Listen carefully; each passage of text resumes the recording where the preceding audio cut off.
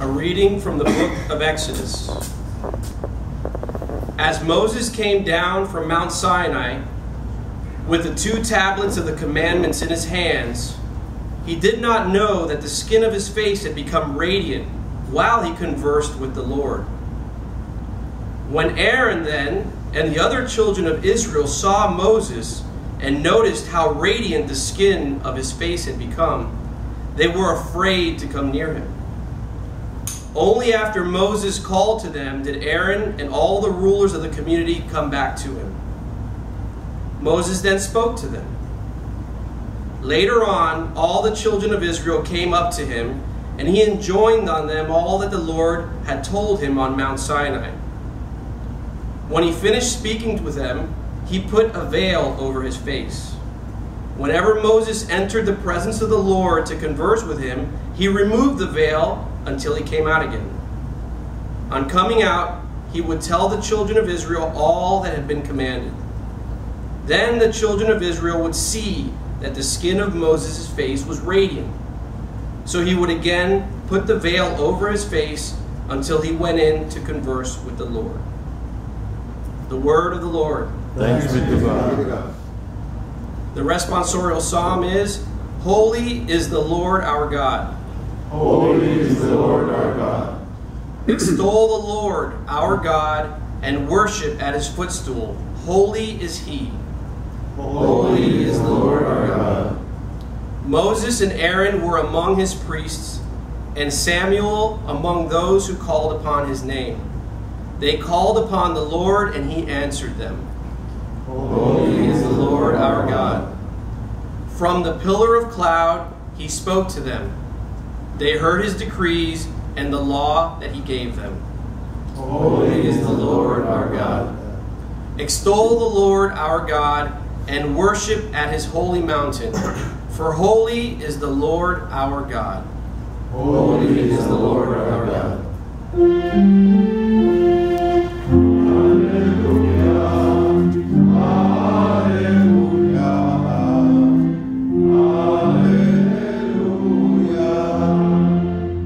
I call you my friends, says the Lord, for I have made known to you all that the Father has told me. Hallelujah. Hallelujah. Hallelujah. The Lord be with you. And with your spirit. A reading from the Holy Gospel according to St. Matthew. Glory to you, Lord. Jesus said to his disciples, "The kingdom of heaven is like a treasure buried in a field, which a person finds and hides again, and out of joy goes and sells all that he has and buys that field. Again, the kingdom of heaven is like a merchant searching for fine pearls. When he finds a pearl of great price, he goes and sells all that he has and buys it." The Gospel of the Lord. Praise to you, Lord Jesus Christ. In the name of the Father, and of the Son, and of the Holy Spirit. Amen. Amen. In case you are unaware, I am currently living the 5th week. Does anybody know what the 5th week is? I am currently living the 5th week. So in case you do not know, because some of you look like you're shaking your head, and some of you are not shaking your head, which means you may not know, the spiritual exercises of St. Ignatius of Loyola, that 30-day retreat experience, is made up of 4 weeks. And they always refer to the 5th week as to how you live your life after the 4-week experience. Now, I just finished my 8-day retreat, which is a slimmed down version of the 30-day spiritual exercises. And we do this every year. And I finished my 8-day retreat on Sunday. So I am now living the 5th week. Normally, the weeks of the exercises really, they're not necessarily 7 days. Depends on how many meditations or contemplations, or the strength of those contemplations and meditations. So instead of 1 week lasting 7 days, it could last 8, it could last 6. It all depends. And when you do an 8-day retreat, which is a slimmed down version, and you still go through the meditations of the 4 weeks, that 1 week can be done in a day or day and a half. But for me, every single year, without exception, my 5th week lasts for 357 days. 5th week of the spiritual exercises, 357 days. Because in 357 days, or technically 352 days, I will be once again beginning my spiritual exercises for 8 days, and then living the 5th week after that.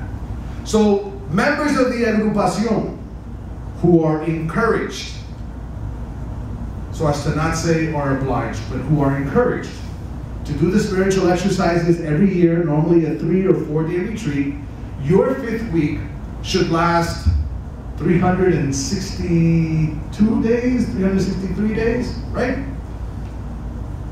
So I'm living the 5th week, overjoyed after spending 8 days in silence with the Lord. I confess that my ADD, normally on the 6th day, I'm bouncing off the walls, but I can do it. And after 8 days of being in silence and in prayer, the intensity of the contemplation and being able to walk with Christ during that retreat experience, I'm telling you that I feel like the first reading. Moses with the shiny face.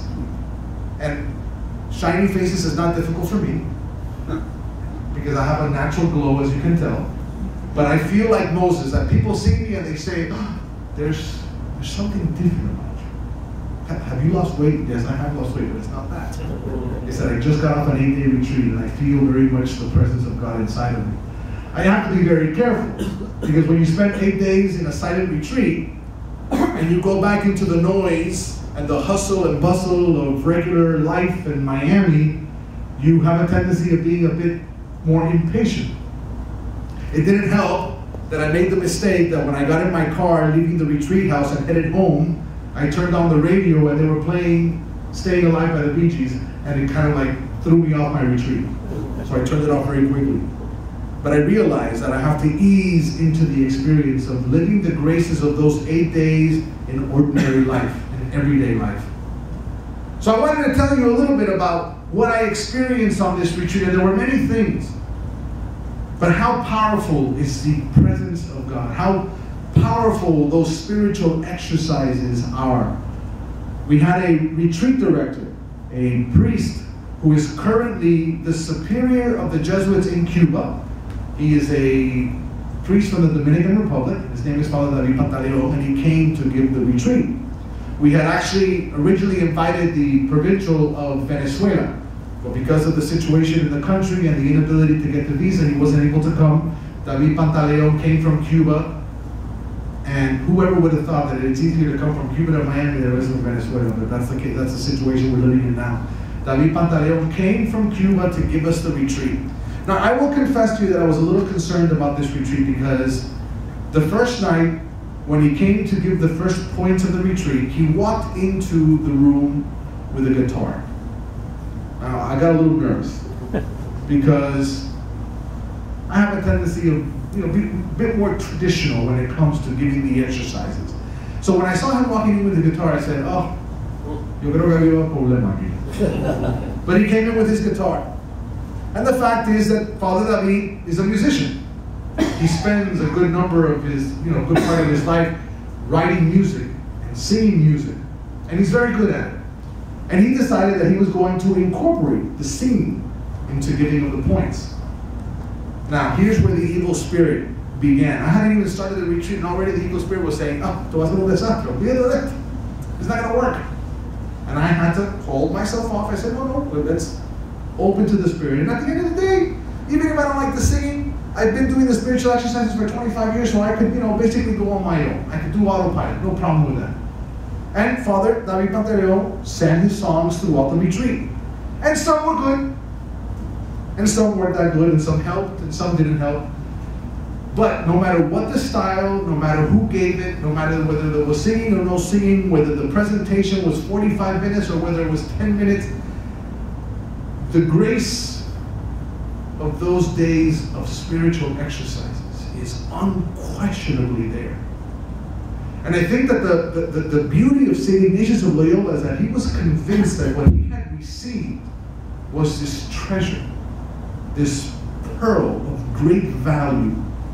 and that he needed to give that to the church, and he did. And that the extraordinary thing about that treasure, the extraordinary thing about that pearl, is not the person who has it, not the person who owns the land or owns the pearl in the first place. The extraordinary thing about that treasure, the extraordinary thing is the treasure or the pearl itself. And so the person who owns that land and the person who owns the pearl, he can sing guitar, he can rap, he can do whatever he wants. But it's the treasure, it's the pearl of great price, which is so significant. And the grace of God abounds in that experience given to us by our Father Ignatius, whose feast day, as you know, we celebrated on Monday. I confess that of all the contemplations that I did, the most powerful one was contemplation, which many of you have done, called the Call of the Earthly King. And I've done this contemplation many, many times. But for some reason this year, that contemplation really struck a chord with me. And I'll tell you why. It's because of a different perspective the Lord gave me on this retreat. See, if you remember the spiritual exercises, St. Ignatius of Loyola tells you this. He says, imagine this huge field filled with people. And standing at the front of this crowd is a king. So you imagine this majestic figure with armor, helmet under his left arm and a sword stuck into the ground, holding the hilt with his right. And this great, majestic king, standing in front of this crowd, begins to tell the people who are gathered here, I am calling you to serve with me in this great army and to take on this great cause. And I assure you, says this great king, that if you fight when I fight, if you keep watch when I keep watch, if you eat when I eat and sleep when I sleep, I assure you that when we are victorious, and we will be victorious, you will share with me in the glory. In a nutshell, that's the meditation. You remember it, right? That contemplation? So then Ignatius says, what knight, what soldier, what subject would not listen to this king and not say, yes, I will serve? Then he says, now imagine this the same field basically, but now it's not a majestic king. Now it's Jesus. Jesus is standing there. There's a crowd, and Jesus begins to speak. I am calling all of you to serve with me. It doesn't say for me, it says with me. And if you keep watch when I keep watch, and if you eat when I eat and sleep when I sleep, I assure you that when we are victorious, and we shall be victorious, you will share with me in the victory. And so Ignatius says, well, what subject of our Lord would not say yes to him? So that's a great contemplation, but I'll tell you where the difference was this year. See, every year I imagine that contemplation of me standing in the presence of thousands of individuals, some that I recognize and some that I don't recognize at all, but we're all there. And Jesus begins to speak to the crowd. The big difference is that this year, I was the only one there. I don't know how I came about with this image, but I'm standing in this field and I am by myself with the Lord. And Jesus walks right up to me and he puts his hand on my shoulder and he says to me, Willie, I want you to come join me. I want you to fight when I fight. I want you to serve when I serve. I want you to sleep when I sleep and eat when I eat. Keep watch with me when I keep watch. And I promise you, Willie, that if you follow me, I promise you that one day you will share the glory with me. And all of a sudden, it wasn't about thousands of people who in unison decided to follow Christ. Now it was I who had to make the choice. Am I, without taking into consideration what thousands of people may say, am I willing to serve the Lord?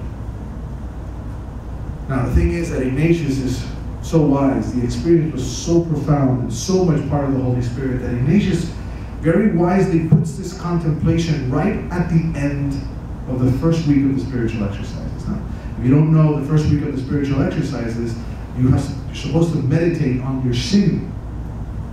And after you start thinking about all the sins and all the offenses that you have made throughout the year, your recurring sin, you're supposed to remember that Jesus Christ, out of profound and unconditional love, died for you and for those sins.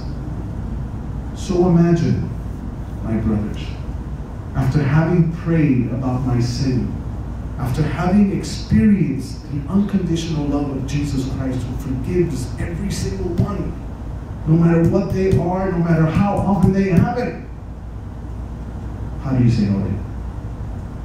Saying no to Jesus would mean that you are ungrateful, that you truly haven't experienced that his love, which is there. But if you are grateful, if there is gratitude in your heart, and if you truly have encountered the person of Jesus Christ, then you say yes to Christ. You say yes. This is a way of reconfirming my vocation. This is a way of reconfirming our vocation.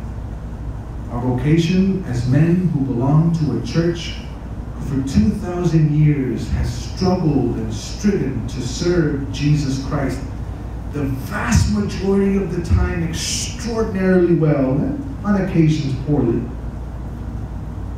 But as faithful and holy soldiers, we get up and we fight. But each and every single one of us, without exception, nadie se libera de esta. Each and every single one of us, as an individual, as a man, has to say yes. You know, it's kind of like on Sunday Mass, when you stand after the homily to profess the faith, and when you're standing in a church filled with 300 people, and they begin the profession of faith, I believe in one God, the Father Almighty, you say the profession of faith, without skipping a beat, following the voices of 300 other individuals. But the moment that you have to stand by yourself and say that same, pray that same profession of faith with nobody else around, how many of us can get through it without the help of 299 other voices? Do we forget some parts? Do we stumble with some of the words? Do we all of a sudden go back to the old creed that we remember better than the new creed?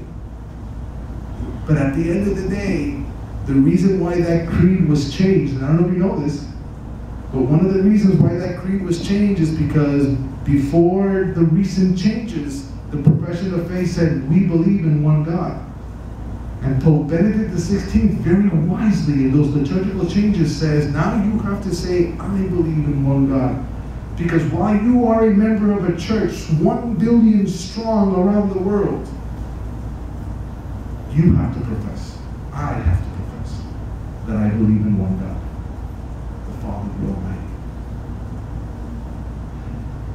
So, we come to Mass for the opportunity to be able to approach the Lord, that same great King. And I ask you that today, as you approach the Lord, as you approach this extraordinary treasure which is Jesus Christ, as you approach this extraordinary pearl of great price, as you come into communion with Jesus, give him your unconditional yes. Tell him that you're willing to serve, to fight, to sleep when he sleeps and eat when he eats, because you want to share the glory. Amen.